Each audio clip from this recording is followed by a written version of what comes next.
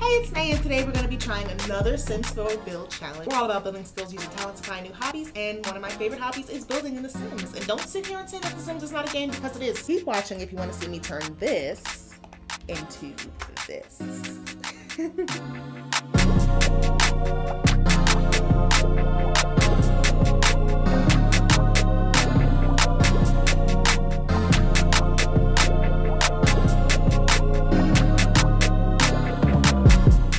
Off in this wonderful town of Wakaba in Mount Komorebi.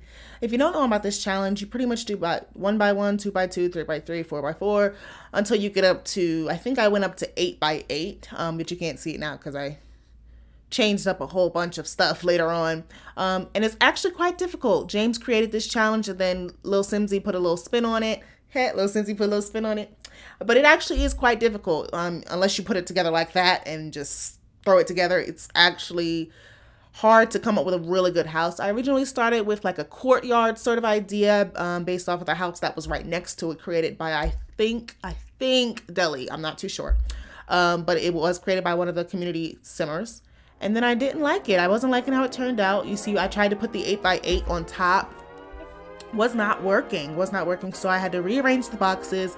And you'll see that I ended up putting the 7x7 upstairs, but I moved the 8x8 downstairs and the 5x5 and the 6x6 downstairs just to try to make the bigger spaces downstairs and the smaller spaces upstairs. And this is the shape that I ended up with. Relatively happy, but it is weird. And I remember thinking, how am I going to roof this? So at first I did the exterior painting and then I attempted to roof. And honestly, it didn't come out too bad. I did mess around with the shapes a lot because I wasn't sure exactly how to make it match the roofing of the rest of the world, which is usually the ultimate goal, right? Is to try to make it seem seamless and not like out of place. So I started off with the biggest part, and then I tried to extend the roof to become some sort of shade for the balcony, or what would be intended to be the balcony. But it just was not coming out good looking at all. Like, it's actually quite a hot mess if I'm being honest. So I ended up mixing that idea and I just ended up adding the balcony fencing. Now, for some reason it was glitching and like taking away walls, but ultimately with this challenge you're not supposed to touch the walls unless something like that happens. Of course, you're supposed to just take the cubes in their measurements and put them together essentially. So you see that weird 1x1 is on the very edge of the build. I ended up moving that, don't worry. But yeah, so I started with the stairs to see exactly how I wanted to do the floor plan. So James, on his video, he decided to do like this kind of overlook space at the top where you can kind of look down. And he said that was allowed. You know, I just said you're not allowed to touch the floors or the walls, but he said that was allowed. So that's what I'm doing. Then I started on the living room. I finally got to use the platforms. Let me tell you y'all, I was not able to use the platforms. This pack, this Snowy Escape pack where they allowed us to use the platforms, came out back in November, I think. But of course, something's always going wrong, and something's always breaking with new packs and things like that. If you don't know, now you know. So I was literally unable to play The Sims or launch it since November, essentially. So here I am, like, discovering, oh my god, look at these awnings and all of the new items from the pack. I noticed that a lot of things from Seasons and from Eco Lifestyle and all of that worked well with the pack. So I was, you know, experimenting and stuff, and really excited for the new items that I never got to use before. Even this cute little mailbox. I'm like, oh, I can't believe I was missing out. So I finally got Origin to launch the game, because the whole problem was the antivirus software. Apparently the Origin was incompatible with my antivirus software. Couldn't figure it out for months. But even here, look, you can see I'm using Seasons couches because it kind of goes with the style of the Snowy Escape stuff to me. But you'll see how I pull the colors together and stuff later on. And I'm starting the living room, but of course I went, took a break, paused, ate, came back, forgot to unpause, forgot to start recording again, completely missed the rest of the footage essentially. So I just continued to build without pressing record again. But don't worry, you will continue to get glimpses and glances and views of the build. The living room and the kitchen is what I finished essentially without pressing record because, yeah. Hey y'all, I'm glad you're still watching. There's probably going to be a giveaway origin code somewhere on your screen sometime soon. But before you retrieve it, I just wanted to remind you to like this video and subscribe if you want to be my friend. And don't forget to leave a comment down below as well. I'll see y'all later. So when I came back and realized, oh snap, I should probably press record again, I started on the kokatsu room, or is it the kokatsu room? I think that's what that table is called. And the hot pot is what they put on top of it. I love that idea. When I first saw it in the trailer, I thought, oh, that is so cute. I need to do it now. So I definitely wanted a separate room. Probably illogical because that could totally be a bedroom. Like, let's be honest, it could totally be a bedroom. And there's only one bedroom in this whole house, so probably should have used it as a bedroom. Oh, here I am having ADHD and discovering even more items. So I'm thinking, ooh, look, another lantern. And that's also where I found the umbrella to fix my roofing issue up there. Oh my God, look at this trash can. Like, these new lanterns can go everywhere. And wow, I can't believe this is in the pack too. I'm still discovering Snow Escape, y'all. Give me a break here. So then I was trying to do the wallpaper for the bathroom and discovered this wallpaper from Eco Lifestyle. And I thought, man, wouldn't this be a lot more interesting in this room, you know? As you can see, I tend to furnish first and then go with the color. So I found this blue. I like the color of the kokatsu table in blue. And so I went with that. And that's pretty much what I did with the living room and the kitchen. I furnished first, I picked the colors of the furnishings, and then I did the wallpaper and flooring. So that's why I ended up with blues, because I like the color of that kokatsu table. And look, this shelving unit next to that is from Jungle Adventure. So it's amazing how some of these other packs are kind of working. You can see I'm kind of going through the filters and seeing what I want to use, because I didn't want to use too much, but it's kind of hard not to when you have so much working together.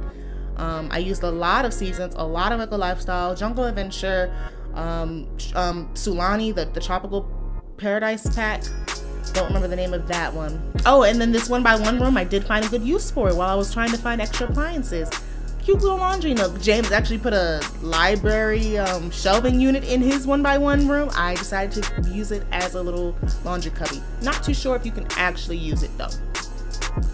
But here I am furnishing the bathroom. Really quick, easy. I didn't think you need to spend too much time watching me do that. Very nice, simple colors there.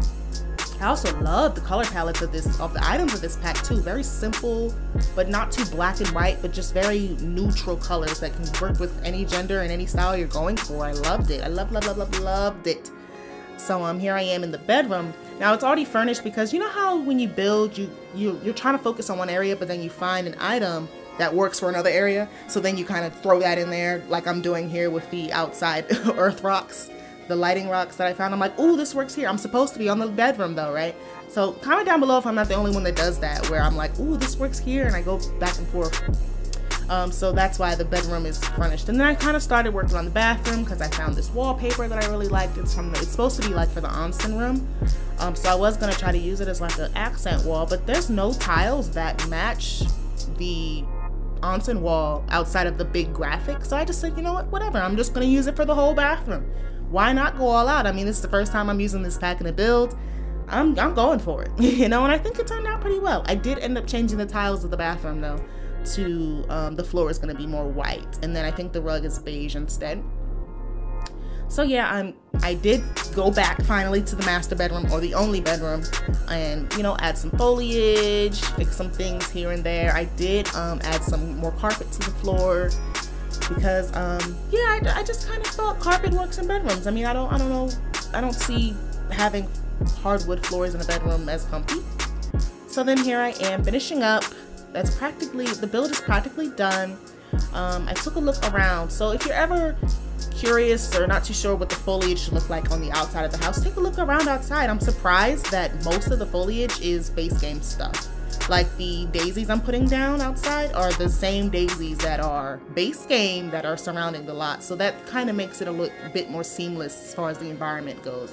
And it turns out really well. Probably the only non-base game foliage I used was those trees, the red and green tree that you see surrounding. And that's practically the only foliage that you see come with the pack, with the Snowy Escape pack, is those trees. But they blend in very nicely, I believe. So I'm going to jump into the game and show y'all what it looks like real time. All right, so let's take a look at the house.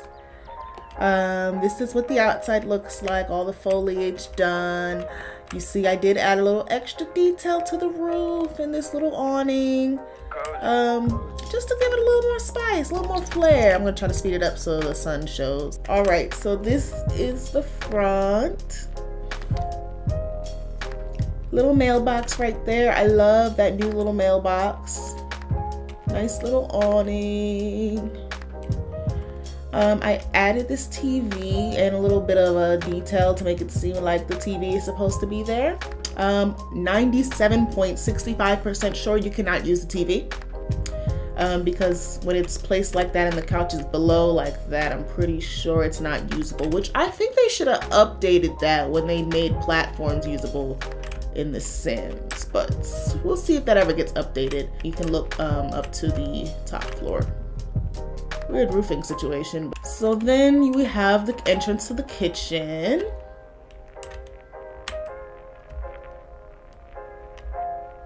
Very neutral colors here. I do love the light bright and a little bit touches of dark blacks. And I added a few things to the shelves, but I didn't worry about it too much. First door to the left is the bathroom. And I added this wonderful lamp from Eco Lifestyle. See the foliage out the windows, which was purposeful, by the way. That was so intentional. You have this kokatsu room where they can have some hot pots, enjoy the foliage in here as well, and still see outside and look at the random neighbor talking to Mr. Nye. Okay, from the kitchen you can get outside to the backyard. Not too much back here. I wanted to keep it simple. I ended up removing the grill because I thought it was just a little bit random. Space for them to collect the firewood for the living room fireplace. Just little details for when they take off their shoes. Now this space is, in America we would call it a flex space. James calls it a rumpus room. But yeah, you could take this and download this build if you're not doing the challenge, and you can put a wall here and turn this into another bedroom. So that way there's another room sharing this bathroom. And I absolutely had to fit this little bay window in here some way, somehow. I absolutely adore this bay window and the little laundry nook. And here is the second bathroom, full bathroom. Pretty nice, pretty nice. It is weird that you have to kind of go through the bathroom to hit the only bedroom in the house. That's just kind of how it worked out. That's just the way it is. I like it. Simple, clean colors, but not so black and white. You know, you got touches of blue, greens, beiges in here, which I do adore. And of course they have their own balcony access points as well. So if you were to add another room on this, I don't know why that's glitching. If you were to add another room on this floor and do the wall suggestion that I just mentioned, they would have their own balcony access as well. I did use quite a few packs. I used a lot of Snowy Escape, Eco Lifestyle, and Seasons. I know that, but in Jungle Adventure, he must be really far-sighted to be able to watch the TV from this far. Yeah, see, I don't think he can watch the TV from down in here. He had to watch it from up on the same level as the TV would normally be. Thank you so much for watching this video. If you missed my first Sims 4 build challenge, I'll link it up in the cards above, so don't forget to check that out. If you don't want to miss out on any other giveaways, or if you just want to be my friend, don't forget to hit the like and subscribe, and hit the notification bell so you don't miss out on anything. Check the description of the video for more information, and for my social medias, which is also probably somewhere floating on your screen. So be sure to follow me on those, on my Instagram and my Twitter. And I'll see y'all next time. Bye, friends! I love building of The Sims. And don't sit here and say that The Sims is not a game, because it is. It is. It is.